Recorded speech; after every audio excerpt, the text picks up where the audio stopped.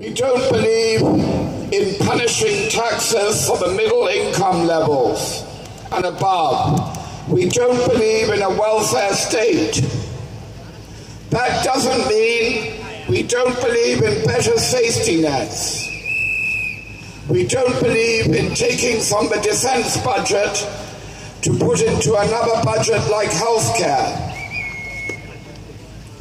In fact, Reform Party might raise the defense budget because we would like to reduce national service to a year and have a professional army.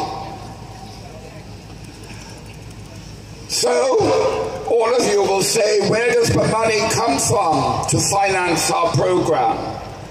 I've looked at the government statistics, and we have more than enough money to invest in healthcare without taking it from anywhere other than our surplus.